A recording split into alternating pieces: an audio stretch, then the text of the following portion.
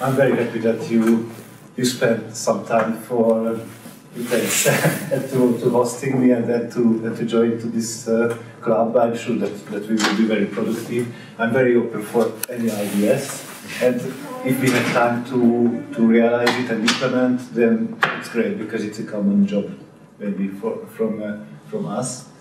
I just have to show some recent projects.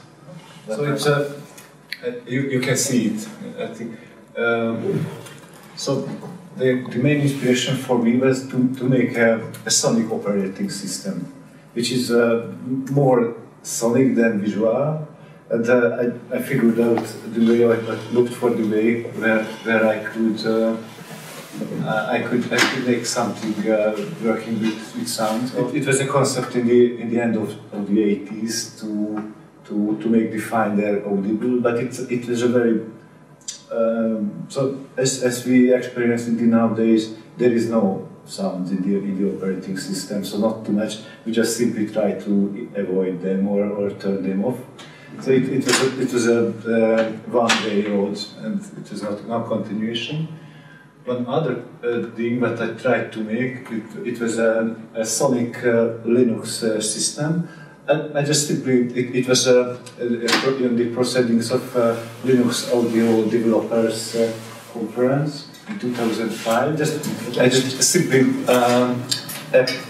saved the pros. Probably you know Linux.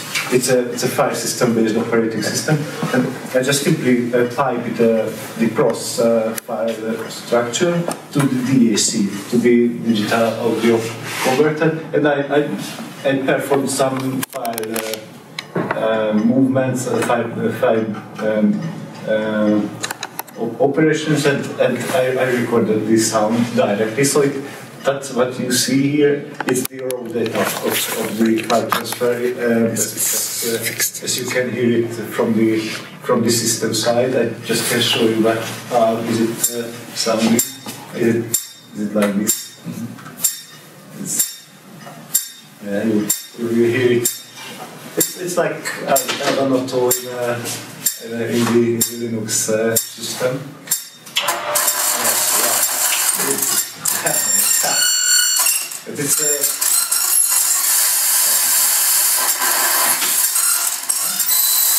So it was one approach to make the system audible for a one-way process. So it's only one way. You can't.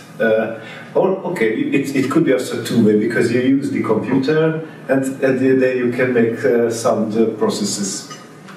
The next one was, of course, another web audio project which inspired me, and after that I just tried to find a way to use the bash itself to make sound commands or to consists of sounding commands, and it was very easy to implement it because this framework that you see here is this is the jQuery terminal, and by a Polish college of me, a programmer, who made a jQuery library for simulating terminals in the browser. So I just began to use this to simulate a Linux system. And so that was the inspirations.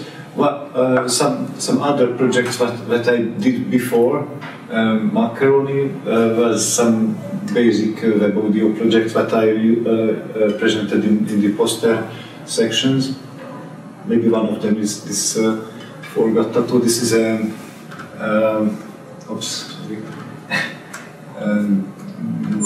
this is a collaborative web audio instrument where you can use when you use it in different computers, then you can cooperate in this rotation events. And for me, the main concept was to make cooperation, so to let make cooperations possible among the users of the web page, because for me that's the main reason to use the web for making multimedia projects. So I don't want to make just simply an instrument working on the web in the browser, but for me it's the main concept to use cooperation among users. And one other thing, okay, so the first version of this OS realization, it was a kind of Santa Nicolaus gift for one of my students in 2016. It was a post-structuralist text Linux system or something. So if you just type, for example, help, and then you can choose authors like Maurice Merleau-Ponty, Jacques Derrida, Sartre, Gilles Deleuze, etc. And if you type the names like Deleuze, then you get text from him, and also you get sounds. They are according to the text. So I transform the text to frequencies. For example, Merleau-Ponty is more melodic. Yes, Merleau-Ponty is every time melodic. It's some random pitches, but the length of the sound is strongly dependent on this text. Okay, so it was a kind of texting operating system that you can use it with simple basic commands. Okay, so and from this OS representation, I just simply built or started Makkeróni as a standalone web application, which is built in very basic JavaScript language. Okay, so I show you what I have until now, and during that, if you have any comments and questions, then just tell me. And also, I recommend to try it. So just simply open the website, and the first what you will need, as you can read it, this is help.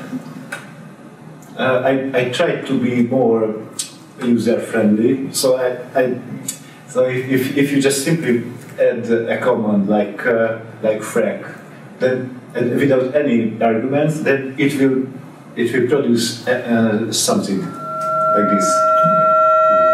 I try to be more basic, but okay, you can also specify the arguments as you want. But if you don't specify them, then the system chooses random frequencies and random lengths, velocity, and envelopes.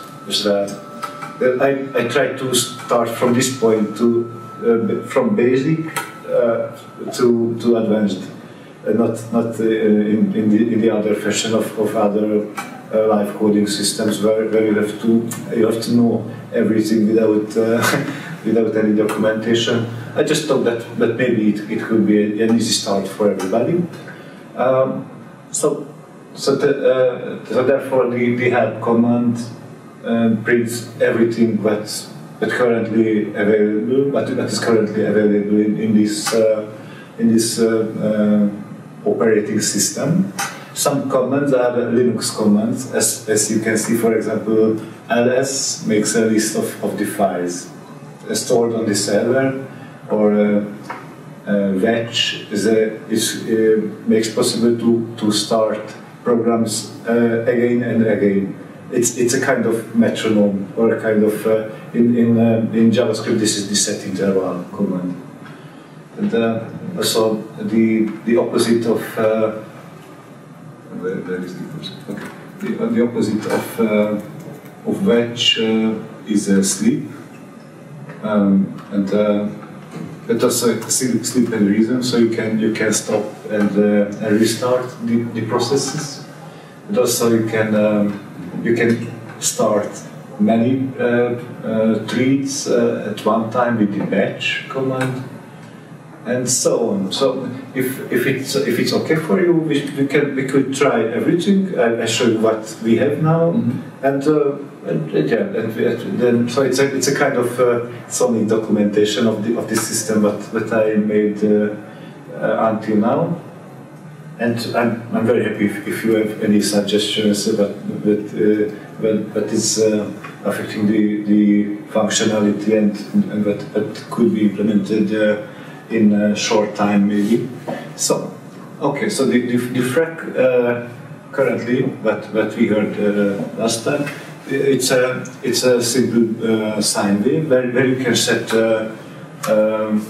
you can see this type. This font size is okay for you, so you can. Yes, okay for me. Okay, because if you don't, then you just can add your font size to it with the font size command. As in the bash, you can use autocomplete. So if you just begin to type F, then with the tab 2 times, then you got the commands beginning with F, and then okay the freq. If you set it for a fixed frequency, then it will plays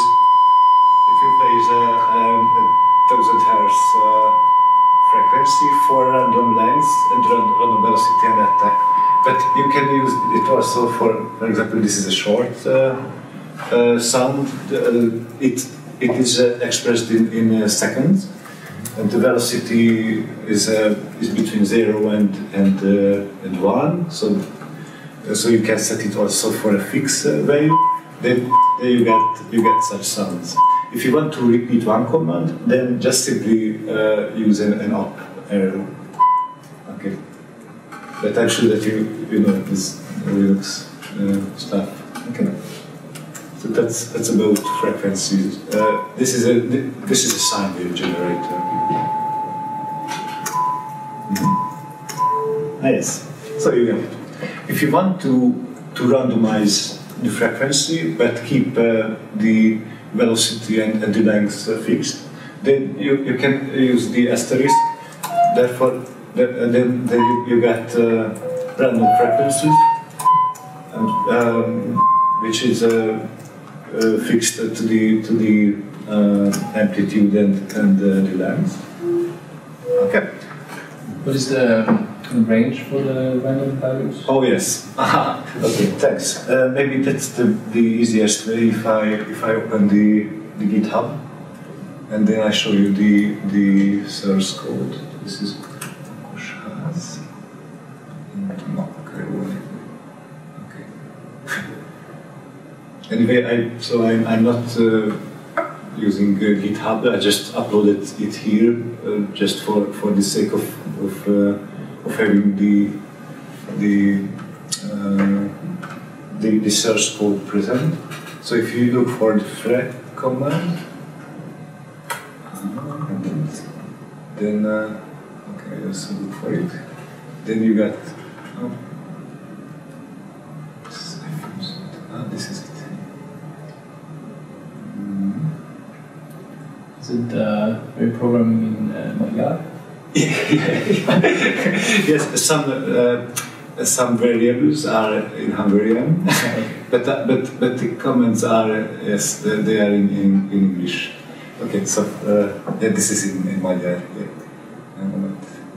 Okay, thanks for asking it, because I have to look for tone command, but this is not tone.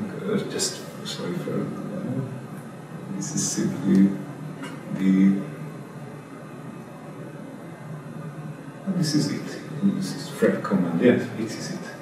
Okay. So okay, so it varies from the command then. Sorry? So the random values, they will vary depending on the command. It's useful. Yeah, I look for it. It is 16. Oh, this is the length. Oh, sorry. Okay. So you see, this is the code for randomizing the asterisk. It means that between 66 and 1065, hertz. If you want to change the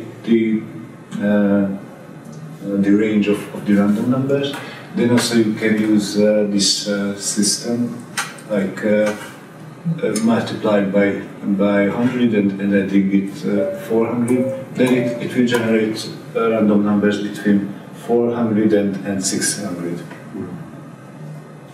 In some parameters like velocity and attack, it's not working. you will see error messages if you try to use this syntax. Currently, it's implemented that you can set the range of the random numbers in this with this syntax. Okay. So. Any other questions? It's great that you ask it, because it's a feedback for me that what is important for you, because you are the users of this of this system. Okay, the next one. If you want to automatize this, then you can use the wedge command with an argument -n. This is a second between the new and new frequencies. Then you got this. It's a bit slow. You can stop the tree with the stop one. Then if you want to restart it with a quicker sound, then